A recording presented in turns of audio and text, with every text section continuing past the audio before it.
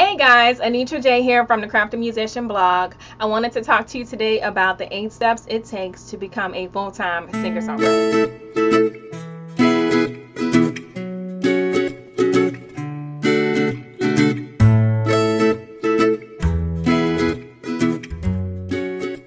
Alright guys, before we get off into this topic, I'm going to let you know that if you want to follow along with me, you can by clicking on the link in the description box below, and the link is going to take you directly to an article that I have already written about the 8 steps to become a full-time successful singer-songwriter. So you can copy and paste those notes and take your own notes as well as we go along in this video.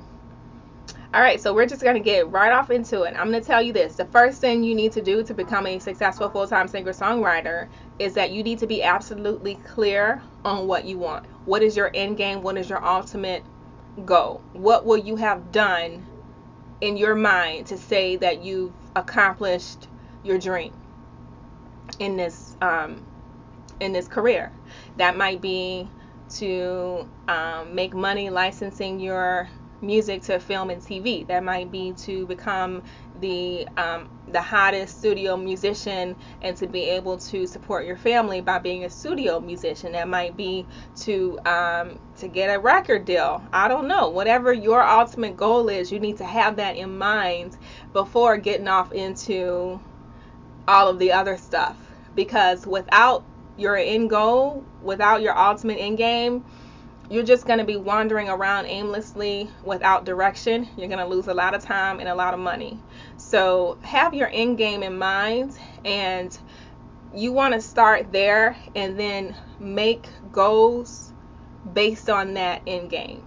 So for example, if your end game is to become a studio musician and make enough money doing that to support your family, well, first of all, you need to know how much money is going to take to support your family. How much money do you need to make a year to support your family? So that's the one thing you need to figure out. And the other thing is, do you have an instrument? Do you know how to play an instrument? Do you have you taken lessons? Are you skilled at whatever instrument you're playing? You know, where are you in that progression? So in looking at your end game, you can then determine what goals you need to create in order to get there. In terms of being a singer-songwriter, I think it's imperative to have an instrument and learn it, but that's just my opinion. I'm sure there are other ways. There are all sorts of ways to do this, but to be a singer-songwriter, I think that you would have more opportunity and more access, and it would make things easier for you if you learned if you had an instrument and learned how to play it. For example, when you go up and you do open mics, you don't have to depend on someone else, or you don't have to depend on a track to help you to do what you need to do. You can just go up there with your instrument, boom, you got it, you're done. So in the same vein, if you have a gig, you know, you don't have to pay a guitarist to come and accompany you. You can do it yourself, and all that money goes to you instead of having to split it with someone else. It also helps in your songwriting. And if you have an instrument, you can play along and sing along and see how that sounds, and it helps you to write better songs, I think. It helps you to master songwriting and master your songs and be quicker in that process. So that's what I suggest, is get that instrument and learn it, take the lessons you need to take. And that brings me to step 3, is that you need to start writing songs. You need to start writing songs, and you need to record them. You need to lay them on an album, get your CD out, and start releasing your tracks. I mean, what's an artist without their songs? So that's something that really needs to be a priority if you're trying to become a full-time artist. You really need to have awesome songs, and you need to record them, and you need to be able to present that to your would-be fans. Step 4 is to get a website. Now, I suggest that you invest in purchasing your own domain, and the reason being is that having your own website, www.anitraj.com, it gives you more credibility and makes you look more professional. That sounds a lot better than facebook.com/anitraj as my official online presence. And also, being on Facebook, having your own page on Facebook is great, but unfortunately you have to abide by Facebook's rules, and everything you do on your Facebook page looks a lot like everything someone else is doing, so it doesn't give you a lot of opportunity to showcase your brand and your identity and what you're all about. So having your own website, you can better showcase your brand identity, and you have more control over what your page looks like and the information that you disseminate on your page. You have more control over showing what you want to show first, and the chronological order of how you want to display your material. You have more control. So that's why I personally recommend purchasing and investing in your own domain, because you have more control. It looks better, you look a lot more professional, and it gives you more credibility. And having your own website, it's your online hub to all things you. And it also allows you to communicate and capture information from your website visitors. You can introduce a squeeze page, and I talk about a lot of this on my website, but introducing a squeeze page on your website helps you to capture emails, and helps you to capture the contact information of the people who are coming to your website. You can't necessarily do that on other free platforms.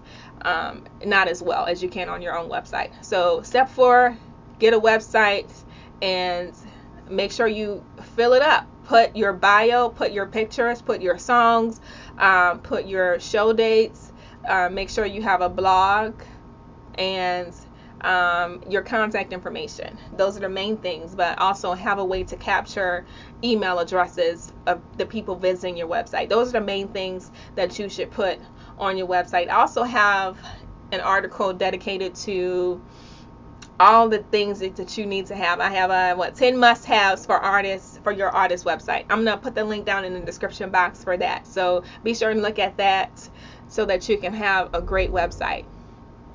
Step 5 is get social. Now we're getting into the meat of what it takes to become a full-time singer-songwriter or a full-time artist. And this is one of the big ones. Get social. Now, when I talk about get social, I'm mainly talking about social media, but this also involves getting social in the real world as well. And so I'm going to first talk about social media, because social media is one of the trends of today's day and age, I guess. It's one of the major trends. And if you are an artist, if you're trying to be what's hot, then you have to go where the hotness is. And the hotness is in social media. Facebook, Twitter, Snapchat, Instagram, YouTube, all of those platforms. You need to have a presence on those, because that's where your audience is going to be. Now, I suggest that you start off small. Start off with your favorite social media platform. Learn all there is to know about it and kill it, and then move on to the next. That way you're prioritizing your focus, and being able to focus on one thing at a time, I think will help you to be more effective in what you're doing, and it'll help you to maximize your time better. So focus on one thing at a time, kill it, and move on to the next one. So if you want to start with Instagram, kill Instagram, learn everything there is to know about Instagram, and be the best you can be on Instagram. Then after you've conquered Instagram, after you've met your goal there, move on to YouTube, move on to Facebook or whatever, and just take it from there. But you should absolutely be on social media. The other thing is getting social in the real world. Get business cards, get some postcards, on community boards, in the coffee shops. Everywhere you can leave your information, leave it. Join meetup groups, join the business networking groups, join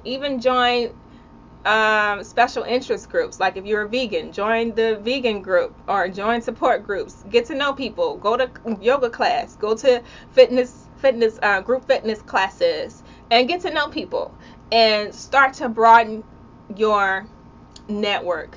In this business, the more people you know, the more opportunities you have. So have your business cards on hand. Get to know people. Pass out your business cards and build your network. And you should be doing that online and offline.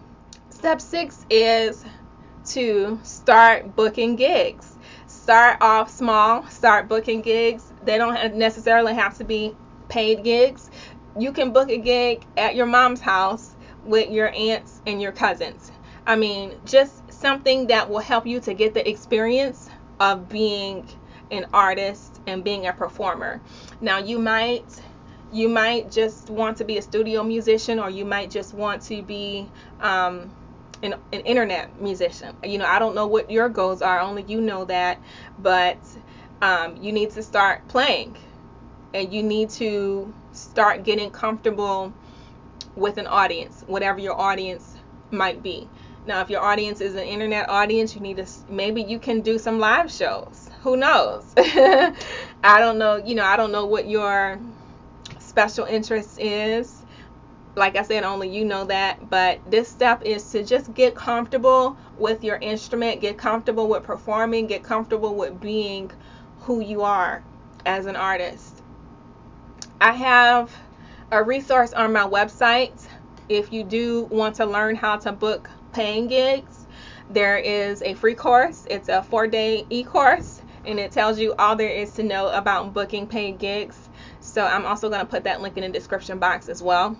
But you need to start getting comfortable being the artist that you want to be. And this is the step to do that.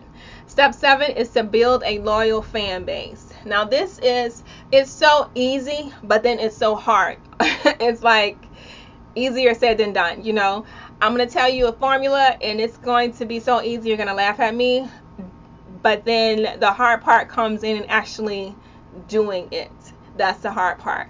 Now, to get fans, you have to know who your ideal fan is and get in front of them and build a relationship with them. Okay? So know who your ideal fan is, get in front of them, build relationships. That is the formula. And it's very simple, but it is foolproof.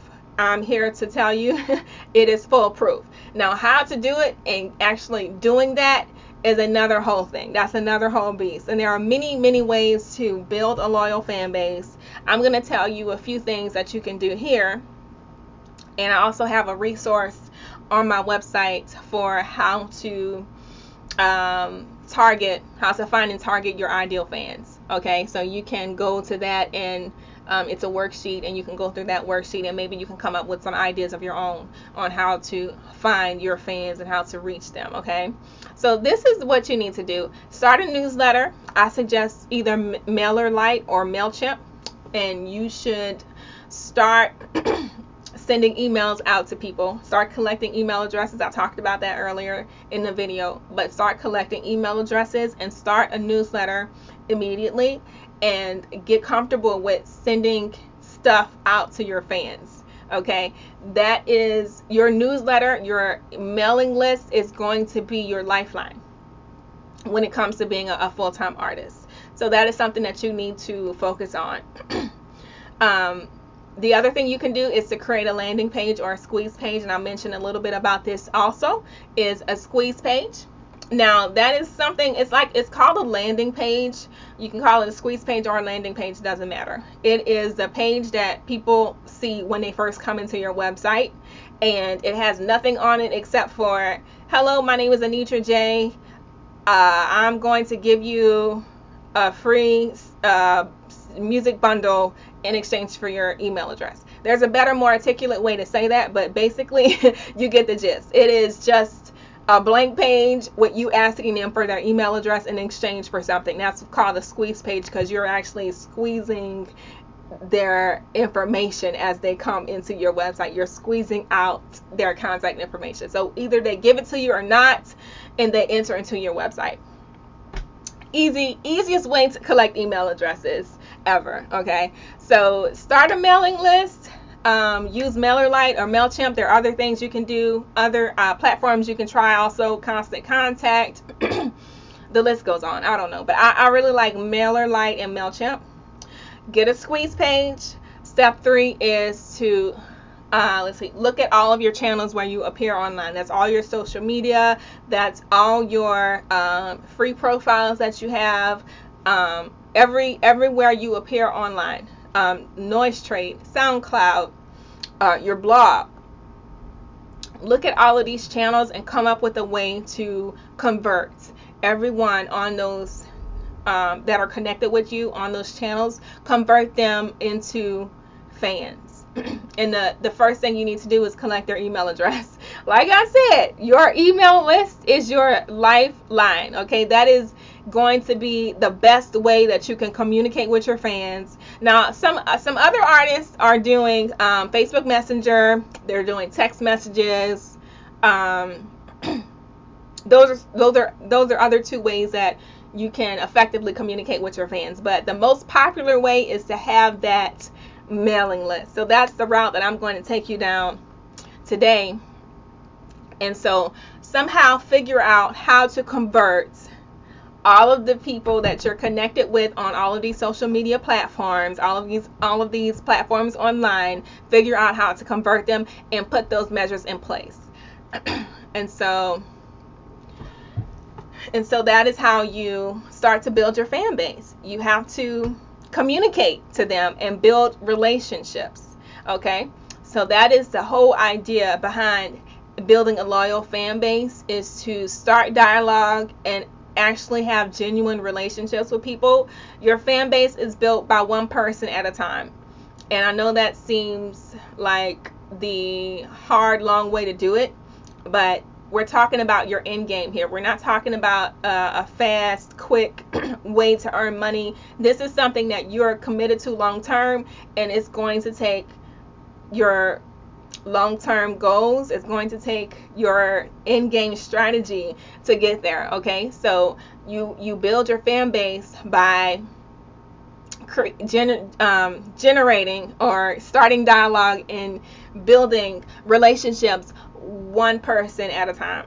And that's the whole idea behind collecting email addresses. That's the whole idea behind starting a welcome funnel. And that's also something that I recommend, is when you start your mailing list, when you start an account with MailChimp or MailerLite or wherever you start your mailing list with, create a series of welcome emails so that when people first enter your mailing list, you're sending them automatic messages to get to know them and to have them get to know you. So you're talking about your journey here. You're talking about who you are, how you became what you are, and where you think you're going, what your end game is, and how they can be a part of it.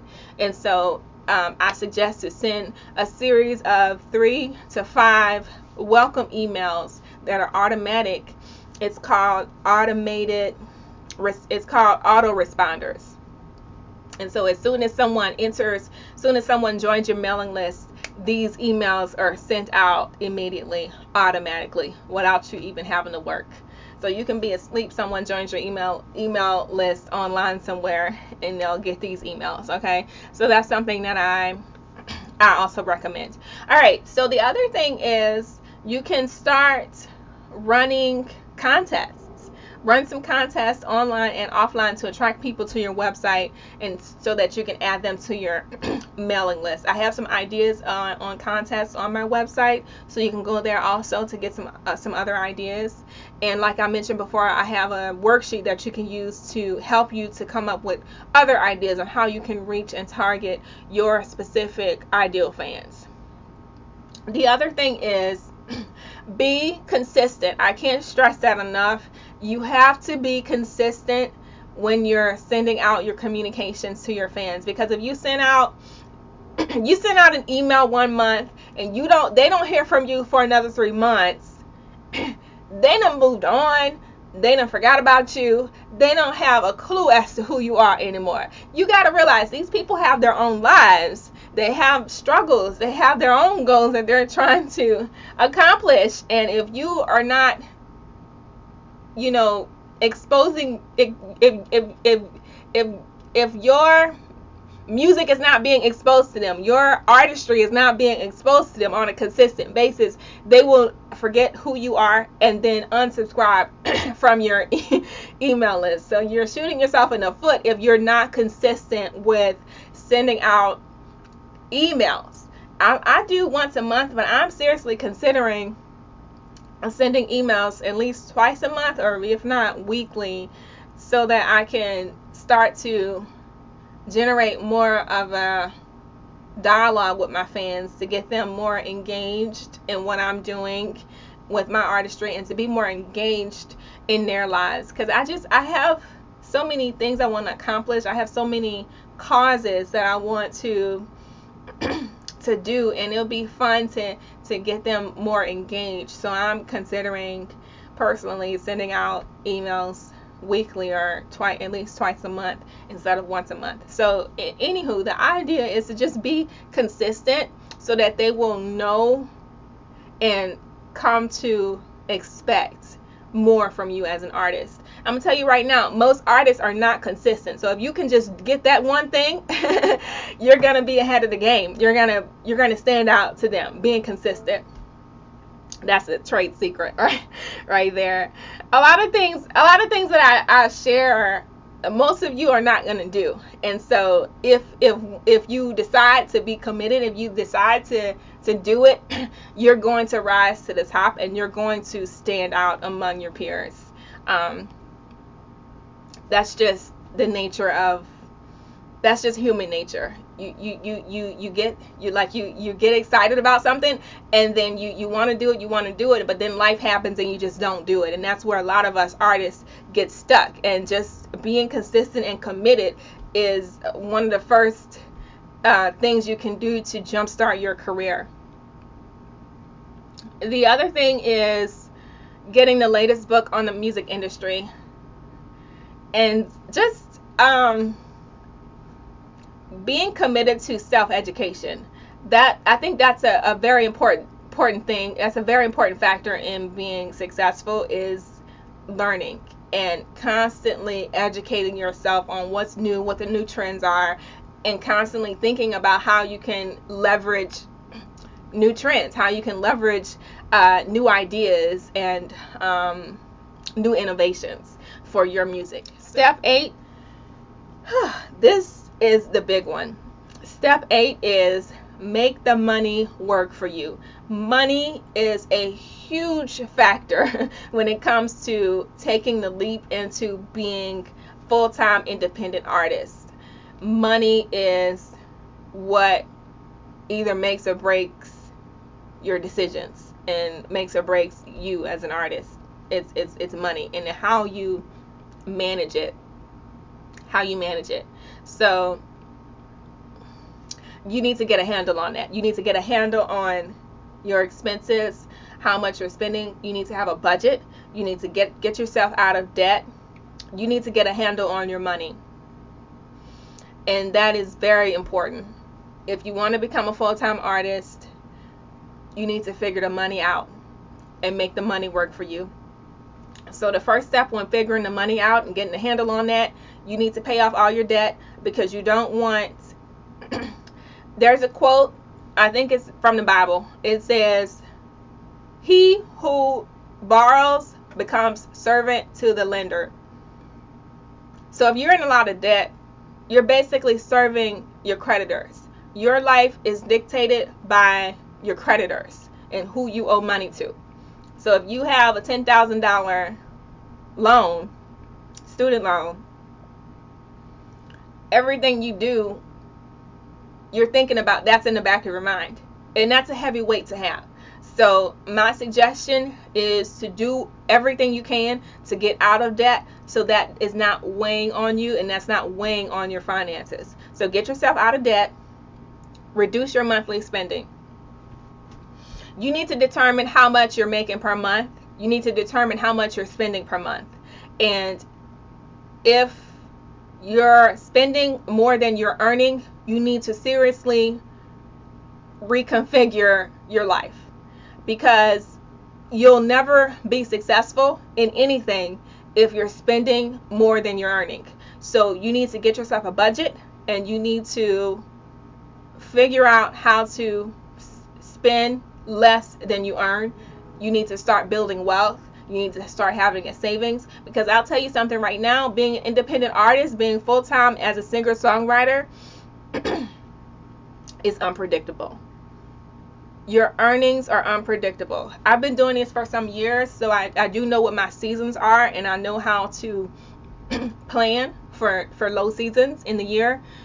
But when you first start out, it's going to be very unpredictable. You need to have some capital set aside to pay for things, to be able to invest in things. There are a lot of things that you're going to need to invest to build your business, and you need to have money set aside for that.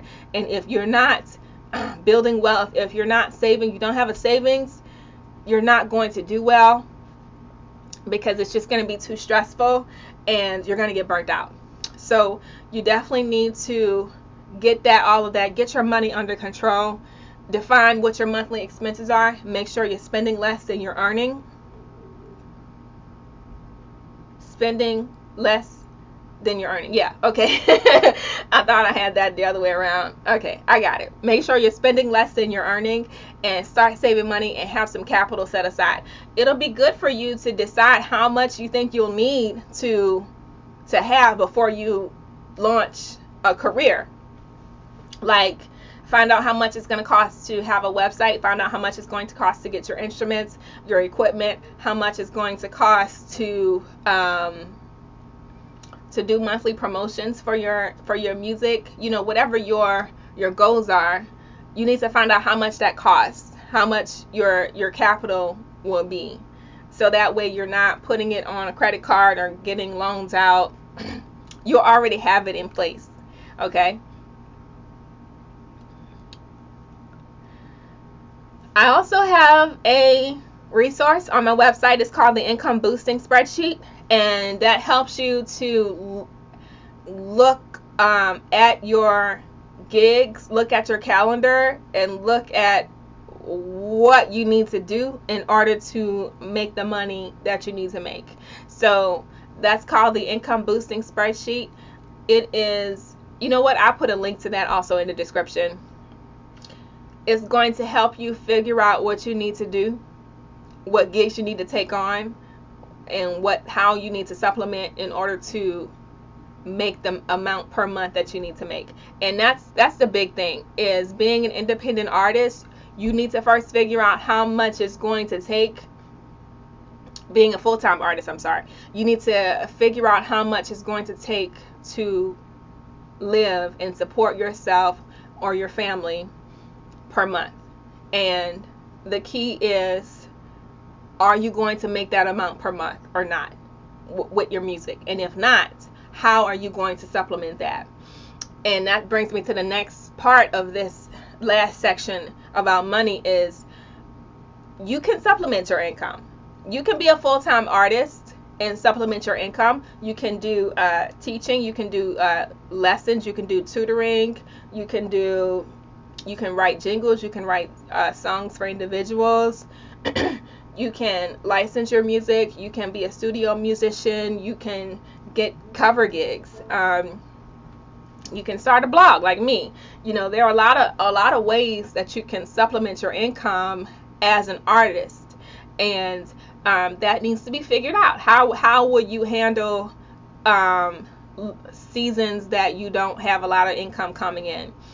How will you handle the unpredictability of being an artist? Sometimes the money fluctuates. It goes up and down, and you need to be able to handle that. And you know, what systems do you have in place to support yourself in case that happens?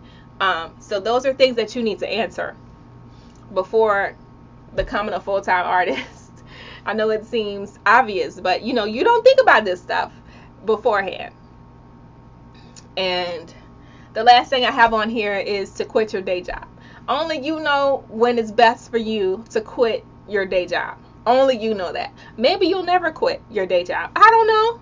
That's up to you to decide. But in terms of being a full-time independent artist, quitting a day job, that was one of the things that I had on my go on my goal sheet, is to quit my day job. And how are we going to support ourselves? My husband Rob and I, we perform together and we do music together. So quitting both of our day jobs was a big factor in, you know, our journey. So you need to decide what that's going to look and feel like for you. You need to consider, it's going to be very scary. You need to consider different things like self-employment taxes. You need to consider health insurance. You need to consider vacation. You need to consider your emergency fund. There are a lot of things that you need to consider before quitting your day job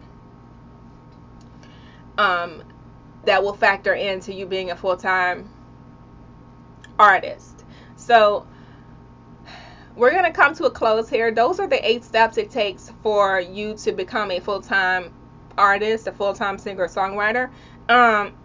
Just to recap, we're going to go through all the steps again. Step 1 is to get clear on what you want, write down your goals, and be absolutely certain on what your end game is. Step 2 is to get an instrument and learn it. Step 3 is to write your songs and record them and be able to present them to your would-be fans. Step 4 is to get a website. Step 5 is to get social, offline and online. And step 6 is to start booking gigs, or to start making steps toward becoming who you want to be as an independent artist, full-time artist. Step 7 is to build a loyal fan base. And step 8 is to get a handle on the money, make the money work for you, and figure out how you're going to do things financially. Okay? And, you know, I've been doing this for some years now, and I have to rinse and repeat. I have to go through these steps too, even now, after I'm already a full-time artist. So the last thing I have on here is to rinse and repeat. Think about how this all impacts you ongoing. You know, this is something that you need to come back and look at throughout your career, and to make sure you're still on task, and to sometimes you have to rethink your brand and re-strategize how you're reaching your fans, or maybe you're going to change your whole look and feel, and you have to go through these steps again, rinse and repeat. The main thing about being a full-time independent artist is that you have control and you have freedom to do what you want, when you want it, and how you want it. And that's the great thing about being in business for yourself. You need to look at being a full-time artist as a business. And if you can look at it as a business and using business essentials and tactics to support yourself and your career, you will go very far. So good luck to you. And we're going to close out. And this, I have a quote here that I would love to read to you as we're closing out. It's by Aristotle. For the things we have to learn before we can do them, we can learn by doing them. So there are no rules to doing this. That's the main thing I want to get across. There are no rules. It's all about what you want and how you want to do them, and what makes sense for you. So these are some guidelines that I'm giving you, but in learning how to do things, you have to do it. So get out there, put yourself out there, be confident in yourself, and do it. Go over to thecraftymusician.com for any other tidbits and promotional and marketing ideas for your music. Thank you guys so much, and I will talk to you soon.